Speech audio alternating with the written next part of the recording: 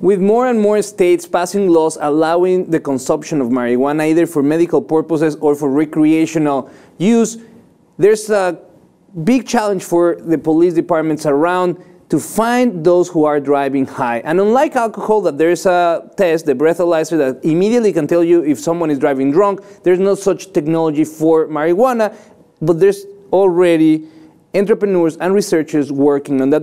I think this is very important, Nick, because 18 states in the country had already set limits of marijuana in the bloodstream while driving.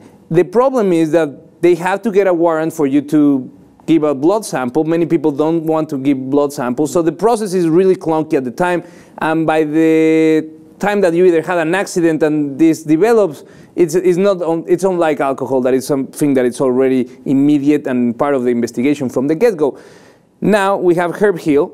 He's a researcher at the Washington State University that is trying to put together the very first breathalyzer for THC, and he's hiring people for the minimum wage to smoke weed at their houses and blow into the device and make the research. The preliminary findings, the device works and it can detect traces of marijuana. It cannot measure the amount, but at least they can detect it. Oh, wow. You'd have to pay me a lot more than minimum wage to smoke weed in front of cops. But you said it's at your home, right? So you do it at your home. Okay. You pay for your own weed, and they just compensate you for your time. Wow, man. That would really, you know, I think it's extremely important to have breathalyzers for weed. You have to the same way you have alcohol, right? I mean, just because it's, you know, become legal recreationally doesn't mean you should be driving under the influence. But yeah, that's great. And I could already imagine them standing right outside of the Taco Bell drive-thru ready to breathalyze everybody with their weed breathalyzers.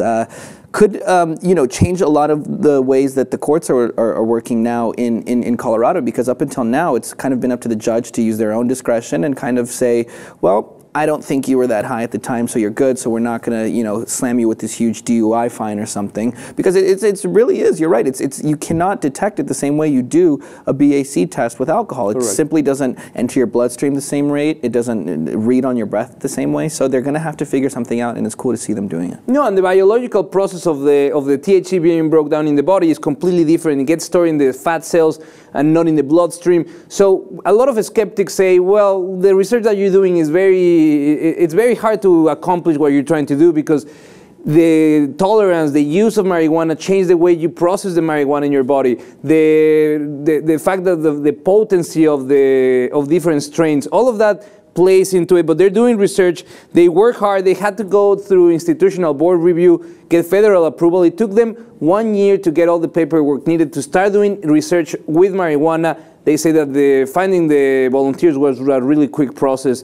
But jokes aside, I think this is very important that we are developing this type of test to find if someone is impaired to drive. But at the same time, I think the process is going to be really painful. I think there's going to be a lot of people that have been arrested on basis of a machine that is brand new, and it has to be debugged. And I think the precedent for me is back in Mexico during the war against drugs and the narcs. The government, through the army, bought this device with a very similar technology, and it turned out to be a fiasco. It turned out to be that most of the devices didn't work, and it got a lot of people killed. I got a lot of people in jail that was completely innocent, because this device claimed that, you know, it could sense the particles around of many different drugs and explosives. It was all fake. It was many countries around the world decided not to do business with that company anymore. This is the same technology, and I'm afraid that the process of development, it's still years away, but at the same time I think this is an important need. It's something that is needed, because if you're going to exercise your free choice of getting high, you should also follow the rules and don't put anyone in danger.